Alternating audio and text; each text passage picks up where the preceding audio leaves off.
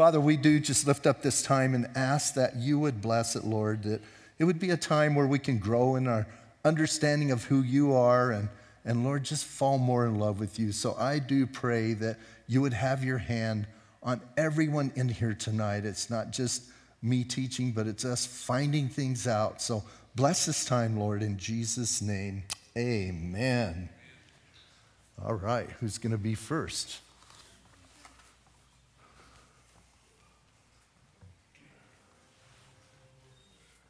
We got one over here.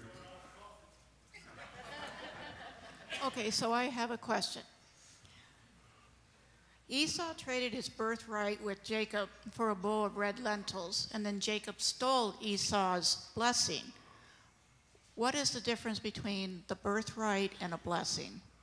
I don't think there's any difference. I think Jacob connived and stole it by doing the whole lentil soup thing. So I don't think there's a difference. There's just the same event called two different ways. So I think that's what we're looking at Scripture because of what Jacob was kind of a conniver. Have you ever wondered how God could love Jacob? You know, people get upset where it says, Esau I hated, Jacob I loved, and I'm thinking, well, how could you love Jacob? So anyway, I think that's all that is. Good question, though. Yes. And the song that we were just singing, it says, "Let the earth rejoice." Is that literally the earth or the people of the earth? Or could you explain that a little better to me? Oh, where it says, in which psalm is that? The song that we were just singing. Oh, the song we just sang. Yeah, okay. Well, I think in that, when we're singing that, we're talking about not just the planet Earth. I think we're talking about us. All of us rejoice with the Lord in what he's doing. So does that clarify it? Okay.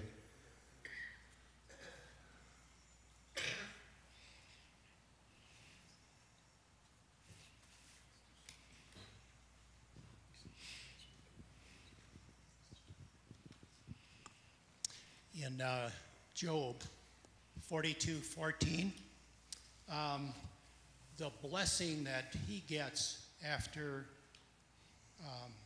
Christ, or the God blesses him, are 7 children, 7 boys and 3 girls. Could you tell me why the 3 girls are named and they were beautiful? There is no, lineage given from women other than men in the Bible, except these here. There's 3 women mentioned. Yeah, Job. Job 42, when it talks about the girls? Yes, yeah, they're the only ones that are mentioned. The only ones that are mentioned Are the girls. are the girls, yeah. None of the men are mentioned as part of the lineage. I have no idea. I don't know. I don't know why that's that way. Probably because people get mad because they don't mention girls, so God thought in Job he would mention girls and not guys. I don't know, Jim. That's a good question, good observation, but I have no idea why that's like that. Sorry. I'd love to give you some great story, but yeah.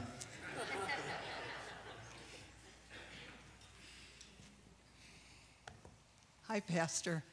I was under the understanding that there was only one showbread table, but then I was reading in 2 Chronicles chapter 4, verse 19, and it said, thus Solomon had all the furnishings made for the house of God, the altar of gold, and the tables on which was the showbread. Can you clear up my question? Man, you guys are deep readers. You guys are finding stuff that... I don't know why it's plural there, because my understanding is there's a table of showbread. So maybe in case one got dirty, they needed a spare. I mean, I'm making stuff up here. You guys are asking hard questions. Like, I didn't really want you to read your Bibles. I just wanted you to go. I don't have an answer for that one either. Sorry. I'm striking out tonight. Maybe we shouldn't do a Q&A. I mean, I'm not very good at this. So I don't know why. I'll try and find that one. I think I can find. It might be just something in the original language. Yes? I have a question. Several times in the New Testament, there is reference to after this will be the judgment. And it's not really talking about the great white throne judgment. So is that a judgment for us once we get to heaven? Is there some kind of a judgment? In the New Testament, and especially in 2 Corinthians, it talks about the Bema seat. That's a judgment that we all go before. And it's not a judgment unto condemnation. It's a judgment for what we've done with what he's given us. And it's more of a rewards than a judgment. It's more of a reward ceremony than a judgment. They just use the same word. Okay. So, but it's more, here's what you get for what you've done. Okay, that makes sense. I didn't think yeah, of that. we will not be judged That's under condemnation. It's under the blood, so what's to judge? But it's for what we've done here, for what we've done with what he's given us and how we've used the talents, you know, this story of the talents. So, yeah. Okay? Thank you. Yes, I got one. 1 for 3. Pat. Hi, Pastor Pat. I'm sure you'll be able to answer mine too. But I was reading in Judges 2:1. Thank you, Mama. It says, the angel of the Lord went up from Gilgal to Bochim, I'm probably saying that wrong, and said, I brought you up out of Egypt and led you into the land I swore to give you to your ancestors. I said, I will never break my covenant with you. So if it's my question was, I thought that would be God who led them out of Egypt. But when it started with the angel of the Lord, but it's quote unquote, I brought you out, wouldn't that just the God? angel, yeah, in that passage, the angel of the Lord would probably be what we call a theophany, which is an appearance of God putting on human form or an angelic form and speaking to the people. So it is God speaking as the angel. Notice it says angel of the Lord all in caps. I'm in the NIV. So well, that's angel a problem. Is capitalized. It's not the right one. I have to switch it then.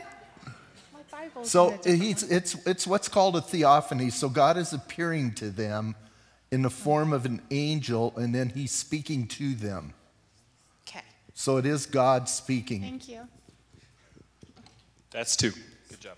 Okay, we have someone over here, and we have someone over here. Point to Gaynell, point to Matthew. Okay. Hi, I have a question. I was reading in Revelation in chapter 14, verse 9, and it's talking about the mark of the beast. And I like to do the split screen in the online version, so I can look at different versions of the Bible. And in the New King James it says, and the third angel followed them, saying with a loud voice, if any man worship the beast and his image, and receive his mark in his forehead or in his hand. But when I look at the New King James, it says on his forehead, on his hand. And NIV also says on. But I just find it interesting that King James, it was in. So I always had envisioned, okay, people are going to walk around with these 666s on their forehead or on their hands or something. But this kind of alludes to the fact that in the King James Version, it's going to be something in us. Yeah, what chapter was that? Chapter 14, verse 9. So,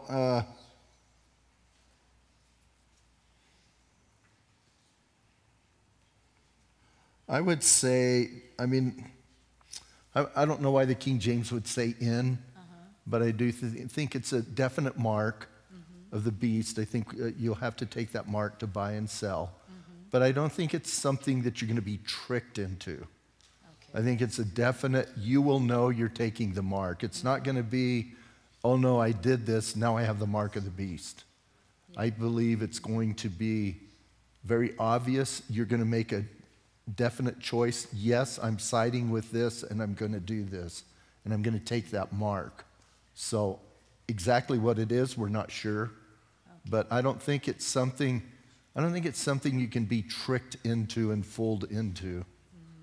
You know, like today, some people look at different things. Is this the mark of the beast? Is this the mark of the beast?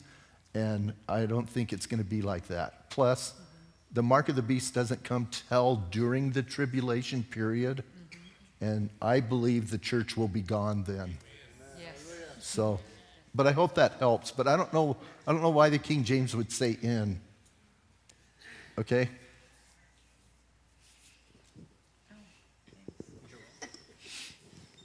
Okay, I'm not good with scriptures because I don't remember which scriptures. And I already forgot. That's bad. Okay, I'm back to the mark of the devil. This is really bad, but my son, I named him Damien, and that was before the movie Omen came out, 666, the mark of the devil. And so you can't go by that per se, because my son is not the devil. He is really a good man. And so the mark of the devil, I think, is a society thing. It's not a biblical thing. I think that is totally society. But shoot, I'm sorry, I have issues up here, and I forgot what was the subject before the mark of the beast. It was the angel of the Lord. I'm sorry, I forgot. But I just wanted, I remember the mark of the beast, but the mark of the beast is what we perceive it to be. And you should never take it as what society puts it on. It's what the Bible says. And it's not the 666. Because if it is, don't call me, because my phone number is 520-266-1. Yeah, you can block me because 666 is in it as a joke. So anyway, I'm sorry. Okay. All right, so I was reading Job, which I've read a lot because I love Job. But in the Bible, he talks about how all of his blessings multiply at the end after he, obeys. But it seems like his kids, it's the same amount that he gets again, if I read right. And I mean, I don't know, like, I thought about it, and like maybe he's talking about in heaven, like his kids will multiply, like he'll have the ones in heaven also.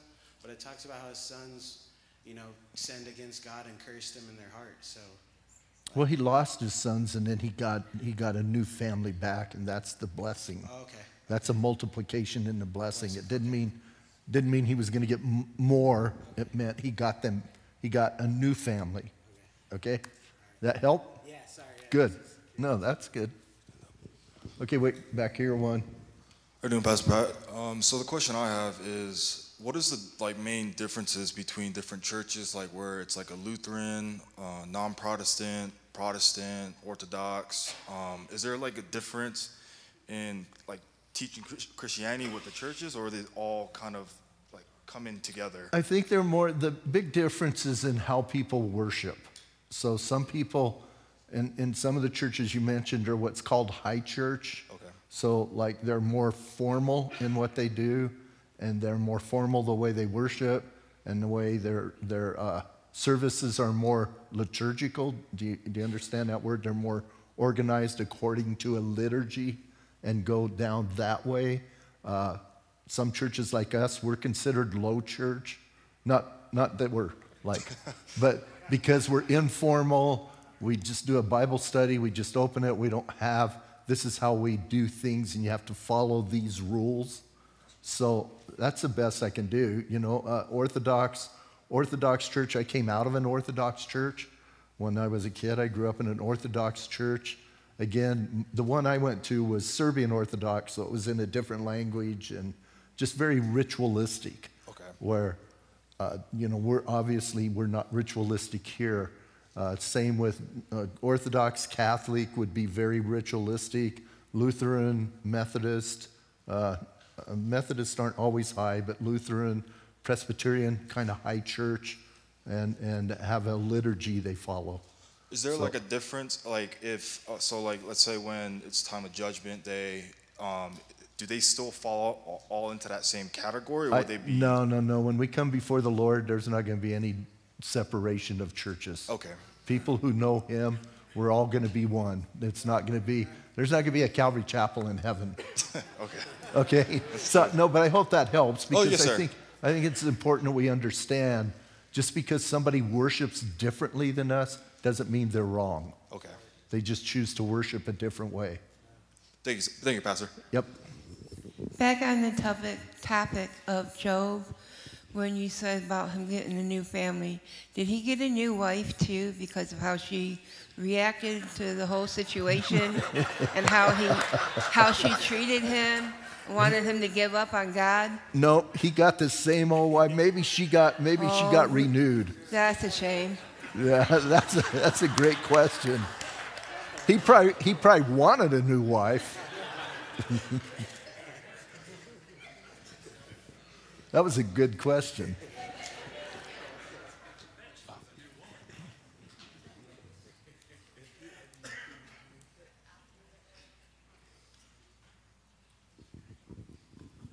So I have two questions. They kind of intertwine with each other. So when Noah built his ark and everything, what lineage of his children did we come from? Well, the 3 children all survived. So I would say we came from Seth, from the way I read and understand things. So. And then the other one was God, how do I put it? For the Jews, he had certain rules, like you can't eat this, you can't do this. So if you are still a Jew today, do you have to abide by those rules, or are they done because of the New Testament? That's a good question. It depends. Like if you're a Jew practicing Judaism, yes, you still have to follow those rules. That doesn't mean they're going to go to heaven, though. Just because they're following those rules, there's only one way to heaven, and that's through faith in Jesus Christ. So if they're following those rules, they're kind of following them, in my mind, for nothing, because they're not going to achieve what they're trying to achieve. But when we go to Israel, Jews still follow those dietary rules. So does that help? Good. My question is about Moses. Okay, he saw the promised land and he died. So did God leave him there, or did he take him up to heaven? That's a good question. Well, God buried him. It says God buried him on a mountain where nobody could find him. So I think God left him there. Oh, okay. I mean, here's the thing, though. I got to clarify that. Moses will go to heaven because he believed in Jesus, or he believed in the coming of the Messiah. He was looking forward to what we look back at. So it doesn't mean that he died and ceased to exist. He would have been in Abraham's bosom, where they went before Jesus came and rose. So there was a place of paradise where those who believed in Jesus, their spirits went there, not his body. So I was thinking of his body. His body was in the desert, but he did go into the presence of the Lord because he believed in the Lord, in the Lord, okay? Hey, Pastor. We had a question about the Jews today that are following the law and everything, and yet we know that no one is sinless. So they can't make sacrifices because they have no temple. What are they doing to atone for their sins while they're waiting for the Messiah to come? On the Day of Atonement, I'm not sure how they circumvent that on the Day of Atonement. I haven't looked into it to that detail. I think they just, in a way, by faith, they're practicing the Day of Atonement because they can't do the sacrifice. And so I would say they're you know, I don't want to say this in a wrong way. The Jews get real creative on how to do things that they can't do anymore. So I think they've gotten real creative on, we can do this, and it's like us doing that sacrifice. Does that make sense? So, but they're not sacrificing. They would love to. If they could find the ashes to the red heifer, they would be sacrificing tomorrow. So. Yep. This is more like a curious question. Okay. So the lineage of Jesus is through David and all that, right? And then comes Joseph. But God basically impregnate Mary. Right. So how does Joseph's lineage come through that when Mary was the one that was created? Mary's lineage also comes through David. Oh, okay. Both of them come through David's lineage. Oh, okay. One comes down one line and one comes down another line. Because in Kings, the one line is cursed because he blew it. So he got cursed. That's the line of Joseph. Mary's line is the other line down through Solomon and down that way. So on the same question of that, so why do we focus on the lineage of Joseph versus Mary's? Well, you can focus on either one. One's in Matthew and one's in Luke. If you read the genealogy in those two books, they're different. After David, they become different. Does that make sense? Yeah. So we don't focus. I mean, Joseph gave him the right to the kingship. Mary gave him the original lineage going back. Oh, okay. Makes sense. So, but we can look at both. We don't focus on just the one. Well, I mean, that seems Yeah. to be the one that mostly people talk Right, about. right. Because he is considered his father. And my question, Pastor, is you're on Psalm 83 war. Do you think that's past, or do you think Israel's going to face that soon? Psalm 83. War, yeah. Did we look at that last time? Did someone bring up Psalm 83? What is that, the war? Yeah. Like Amir Sarfati said that it was the previous war that they fought back in the times, but some people say that they're facing that pretty close when they face the war through all fronts. Or do you think that's going to be... I think it might be one of those that was a past war, and it's also a war. It looks to me mostly like a past war. As I just read, there's places that they talk about that happened, and it could be a future. But I'm just reading it real quick here. There's things that are spoken of that were happening at that time. So I think that came up last time, and that was the first time I was kind of familiar with the war of Psalm 83. So.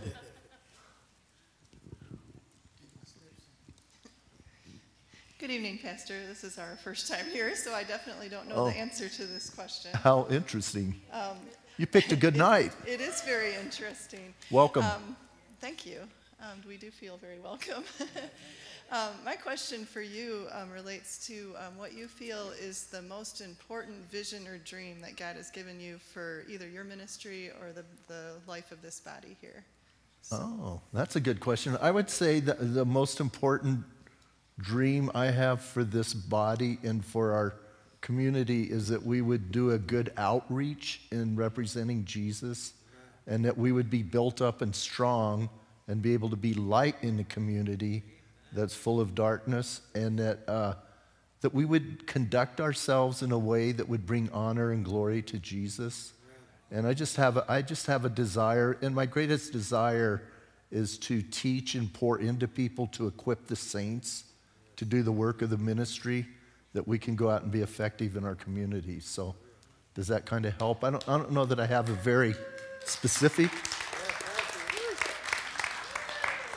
Thank you. Good question, and welcome. All right, we've got a question that was texted in. What does worship mean according to Scripture? RCC folks insist it involves sacrifice, but I haven't seen scripture to support that. Also, what's the difference between praise and worship? Well, worship is, I like the one term, worship is kissing toward God. I kind of always think of that's what we're supposed to be doing as we worship. We're showing him affection. And I believe whether we're doing that singing, whether we're doing that praying, whether we're doing that in a word, that we lift up, our hearts towards God. And I think that's worship. And I always like that idea. In Psalm 2, it says, kiss the Son lest he be angry. And I want to kiss the Son, right? Sorry, I don't know what that was. Not the S-U-N, but the S-O-N. So that, and then praise is just being excited about what God's doing and kind of lifting up our hearts and getting a little loud and a little rowdy. So that's the third service people talking, the 11 o'clock service people. Okay, I have another question. So Moses brought the Jews out of Egypt, and they wandered in the wilderness for 40 years. Did God keep them totally separate from everybody else, where they wandered together by themselves? Or did they mingle with other cultures? I think they fought a couple wars. If I remember, there was some wars, and then that was during Joshua, the one. There was a lot of separation, and they were in a place where nobody wanted to be. God picked a great place for them to go around in circles, because it was a pretty funky area.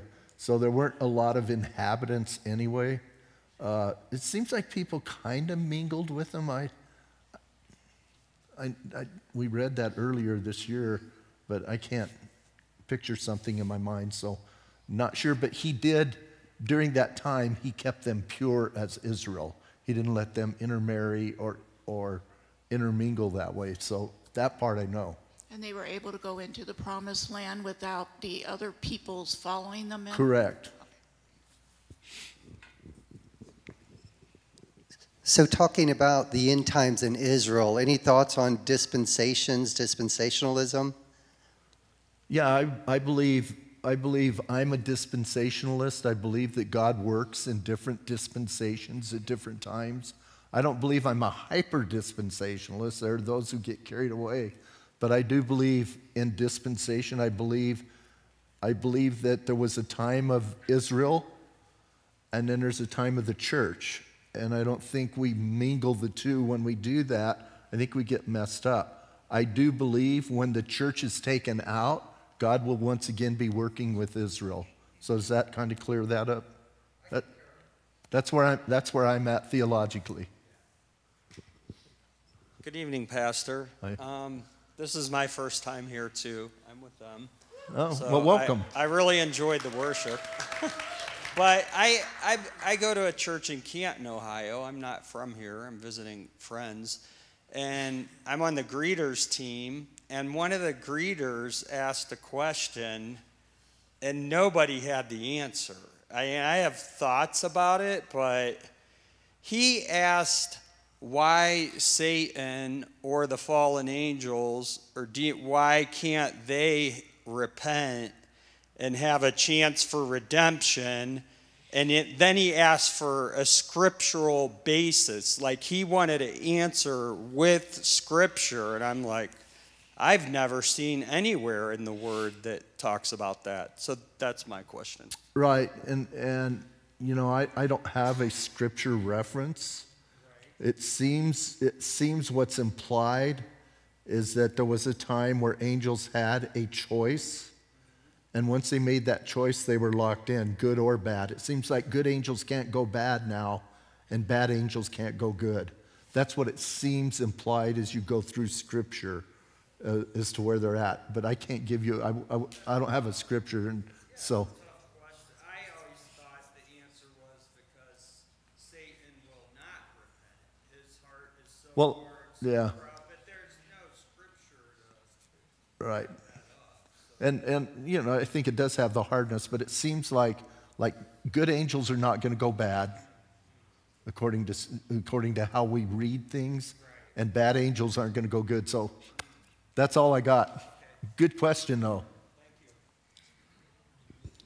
Hello, Pastor. My name's John. First time back in a year. Okay. I would like you to explain the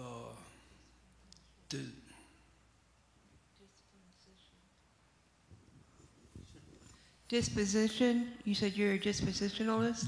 What does that word Dispensationalist? mean? Yeah, sorry. What that means is that I believe that God works through certain people during certain times.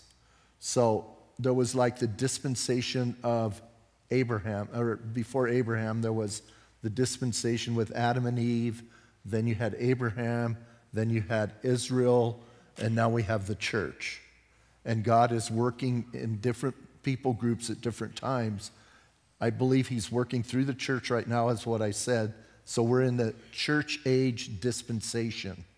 Then once the church is removed, he will work again in Israel, bringing them back to him, and that's a different dispensation. So that's what I mean by that. Hi, Pastor Pat. I'm looking in my King James Version. No. So in the Bible, of course, reading through the Bible, I make notes as I read through. So I double checked. And in this one, it does say the same thing.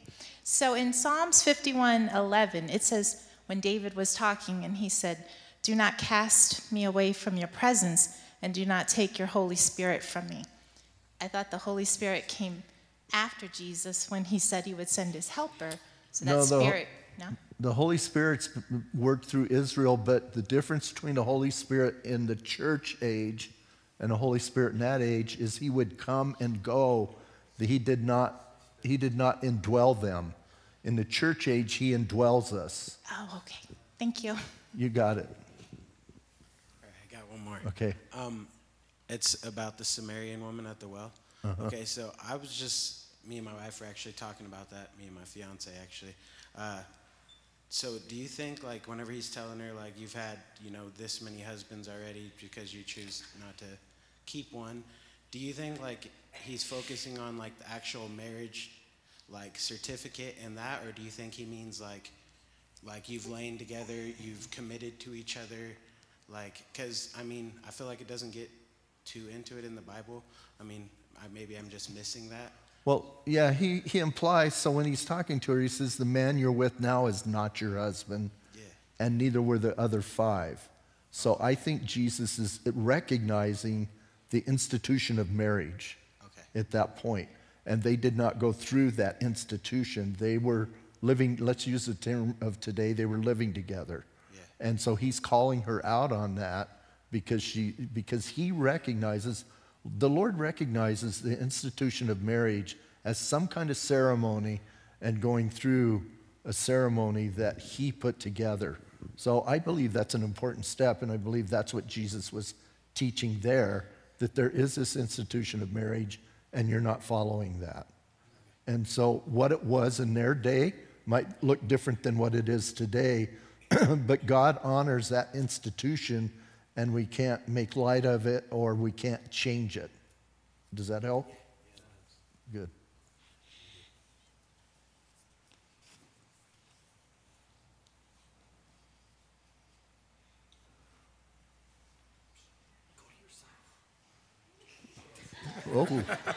Oh, our guys are fighting.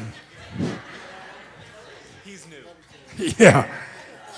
Pastor, on Ephesians 6, verse 12, it says, "For we are not to wrestle against flesh and blood, but against principalities, against powers, against the rulers of the darkness of this age, against spiritual hosts of the wickedness in the heavenly places." So it raises two questions to me, and that is, doesn't the Bible say we should adhere to the powers that be? And the second question is, where is wickedness in holy places? To me, holy places are for the righteous. Mine says heavenly places. Okay. Yeah, I'm sorry, I stand corrected. Okay, so heavenly places doesn't mean heaven like we think of heaven where God is. Heavenly places can mean the domain of the other atmosphere, okay? So I don't think he's talking about wickedness in heaven in the presence of God. He's talking about we have earth, we have sky, we have space, and we have heaven. But that's all considered heavenly places from the atmosphere. Are you with me? So that's what he's talking about. He's not talking about in heaven. So that answers that one, I think. So what was the other one? What did you say? It says we shouldn't fight against principalities and powers that be. Whereas, doesn't the Bible say we should, succumb to the powers that be? It says we do not wrestle against flesh and blood, but we wrestle against principalities and powers. So we don't, here's what he's saying, we don't get mad at each other. It's not this whole war is not flesh and blood, it's a spiritual war. And we're fighting a spiritual warfare. So he says principalities and powers, and then he says put on the armor of God right after that. And you put on the armor of God so that you can battle against spiritual forces. So our battle, when people do things, it's because they're motivated through spiritual, and I'm not saying everybody who does something bad is demon possessed, but it's demonic. They're motivated by those kind of powers to do things. We need to not look so much at the physical, but look at the spirit behind it. Does that make sense? Okay.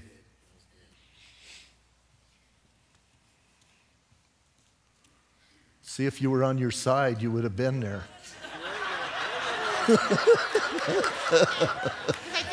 I know what Fred was trying to say. Now he's on your side. Fred, I think I know what you're asking though. Like, but we are supposed to submit to authorities, though, right? Like, we're not supposed to go against the authority, like in this seen realms. Like, I think that's what he was asking. Is like we're supposed to submit to authority. Right. Right. Yeah. Yeah.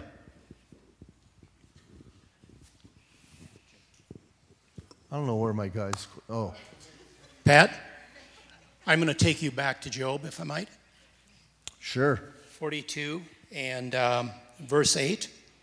Now therefore take for yourselves, and then I'm going to jump down for your a burnt offering, and my servant Job shall pray for you, for I will accept him, lest I deal with you according to your folly, because you have not spoken of me what is right, as my servant Job has.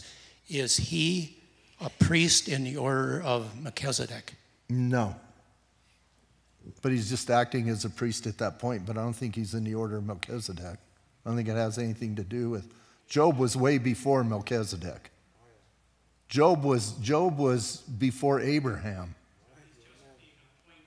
He's just at that time being appointed to serve for those knuckleheads.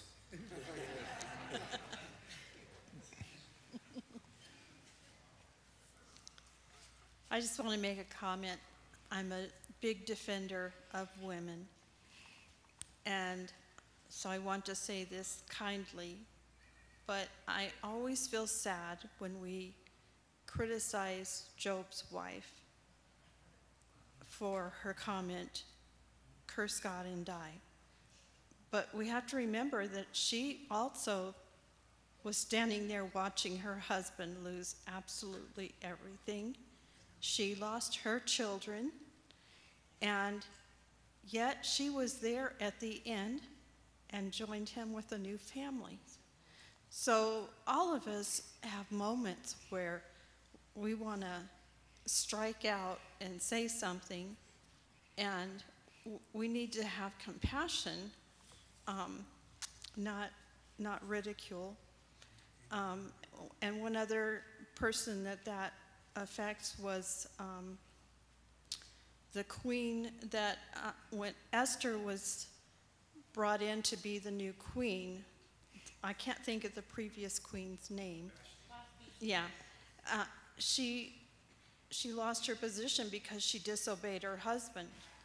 But when I read that story and how these men had been drinking for weeks, this was not a just a real nice ceremony. I mean, she was going to be out there with a bunch of guys that had been drinking and carrying on, and she refused to go. And so it's not, it doesn't make any difference to the gospel. I'm just saying that I'm sensitive when we feel like somebody should be railroaded or criticized. All right, thank you. All right, hello, Pastor Brad. My question is in 2 Samuel chapter 21. It's talking about the famine during the David time. And that happened because Saul killed the Gibeonites in behalf of Israelites. And to resolve the problem, the descendants of Saul had to be put on death. So how does it work in the, satisfying the judgment of God, not contrary to the law, which is saying the sons will not die for the father's sin? Okay. But wasn't David taking care of the Gibeonites? He wasn't holding them accountable for that sin. David gave 7 descendants of Saul to Gibeonites, and they killed them. So basically, yes, they were put to death.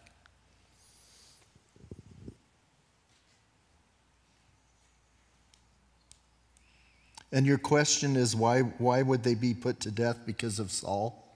Is that your question? Yes. I would say it says it is because of Saul and his bloodthirsty house. So it's because of Saul and his family. They were not innocent bystanders. They were participating with Saul in coming against the Gibeonites. That's the way I read it. So that's why he would hand them over. Does that help? A little bit? Not really. Okay. That's the way I'm reading it right here. Is it was because of his and his bloodthirsty house, which means his whole house was involved in coming against the Gibeonites. So that's why there was the retaliation. That's what I'm seeing. So, okay? All right, we've got another text. All right, one more and that's it. After Cain killed Abel, he left and found a wife. So, were there other cultures already in existence outside the Garden of Eden when God created Adam and Eve? No. I think there was, it said he took other wives. Yeah, I think it was still part of the whole Adam and Eve lineage, and they had a lot of children we don't know about or that are not recorded. And yes, I know they're committing incest, but it was accepted then because there was not very many people. So that's what I believe. Sir, one last question here. Okay. Hi, my name's Danny McDowell. It's really good to be with you here tonight. First time I've ever been here.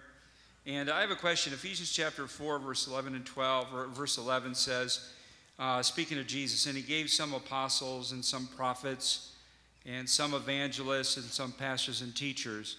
And my question is there a place in the body of Christ in this modern time for apostles and prophets? I do not believe in the authoritative sense there is in the sense of the office of an apostle or the office of a prophet. I believe the office of apostle was fulfilled with the 12. And then they gave the conditions, and no one can meet those conditions today. So I don't think there's that apostolic office. I think in the sense of sending out missionaries as apostles in that sense, sent ones, I think that happens. Like missionaries? Yeah, I believe, but I don't believe there's that apostolic office or even the office of prophet. I believe there are people who speak forth the word of God today, but I don't believe in that office. I believe those were done away with in that first century. And Jude tells us that, you know, the faith that was once and for all delivered to the saints, and that's this body here that we have. I don't believe we can add to this word. What about evangelists? I believe evangelists are today because they go out and evangelize. I believe in pastor teachers. So I know your question might be, why would the two not be for today? But those were gifts to God's church, and the church changes over time, and I believe those were offices that were done away with. So, you know, there's a movement, there's the New Apostolic Reformation movement going on today, NAR, that is so dangerous and I think so outside of the realm of biblical Christianity that it's, to me, it's a scary, scary movement. So I don't know if that helps. And it might be your last time here, but that's okay. Yeah. Can I add one more? Sure. This kind of goes with, you said there were qualifications for the apostles back then. What were? The qualifications were you had to be in the presence of Jesus. Okay. And that's written in the book of Acts. So, okay. All right, we good? All right, thank you guys. Hey, let's stand up and pray. Father, we thank you, God, that we can discuss things, we can look at things, and Lord, we thank you for your faithfulness. Thank you for your word, and God, I do pray that each one of us, Lord, would grow strong in you. I believe that we would be people who dig into your word to understand you because you've given us your revelation. And God, as we get ready to leave tonight, that, Lord, it would be a blessed time and that we could go and we could rejoice in our God and rejoice in walking with you, knowing you, and making you known. So thank you, God, for this time in Jesus' name. Amen.